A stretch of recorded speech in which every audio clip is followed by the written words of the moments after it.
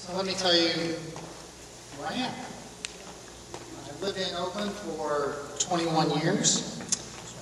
I've been married for 27 years. I have 2 adult children. I've spent a lot of years coaching kids soccer on the fields all around Alameda County and umpiring Little League games. This has been my community for quite some time. My daughter is now graduated college and working in D.C. for the Sunlight Foundation, working to improve government transparency, and my son is currently in college. My wife is a teacher.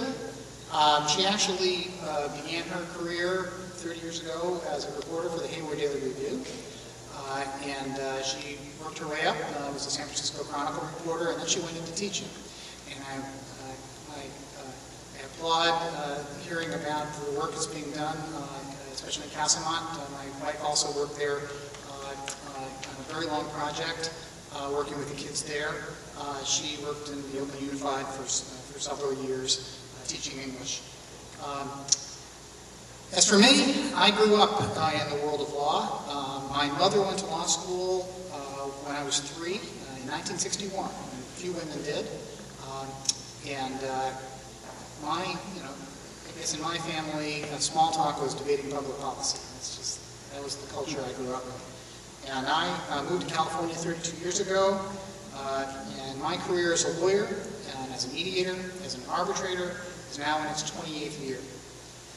Over those 28 years, I've litigated hundreds of cases all over the state, trials, jury trials, court trials in Los Angeles, in San Mateo, in Alameda, in San Francisco, in Marin.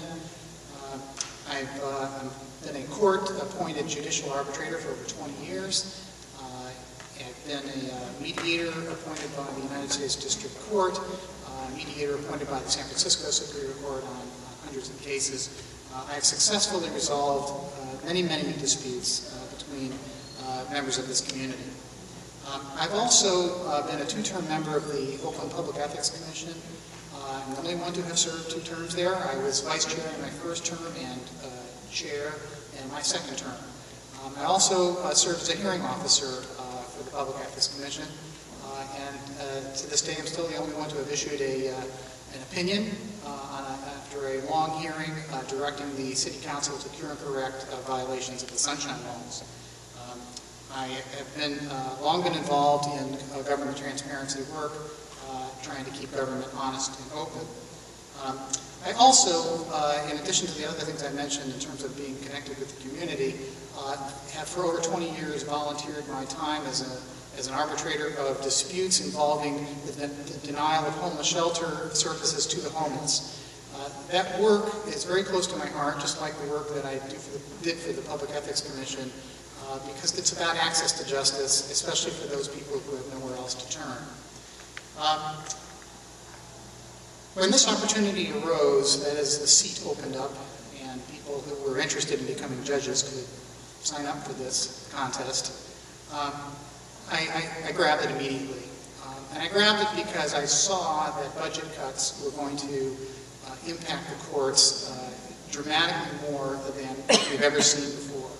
I remember in the 1980s when it took 4 or 5 years to go to trial, and as a solution for that, they integrated some alternative dispute resolution programs, created fast track, and implemented direct calendaring direct assignment to the judges to try to manage the caseload. Those solutions are no longer going to work. We need judges with particular skills now to withstand what we are now seeing, the great delays in getting justice, and even things as important as not having a court reporter. How do you deal with that? I come from a background of a deep understanding of alternative dispute resolution as a private mediator for many years. And I can bring to the court the ability to manage cases effectively and efficiently by knowing how to settle cases. Unless you settle them, the backlog is going to be enormous. We need judges that are going to be proactive in making more alternative dispute resolution techniques available within the system, and judges who know how to implement them. I've been endorsed by the Oakland Tribune and the Daily Review and the Fremont Argus and today by the East Bay Express. I have many judges who have endorsed me, many community leaders, including the Oakland School Board member Alan Spearman and David Kakashiva, as well as the mayor of Piedmont, John Chang. For a full list of endorsements, please go to my website, electandrewweiner.com. I believe that I have the combination of integrity, proven integrity as part of my work with the Public Ethics Commission, and the experience over 28 years of it that's required to be an effective Superior Court judge. And I hope for your support. Thank you.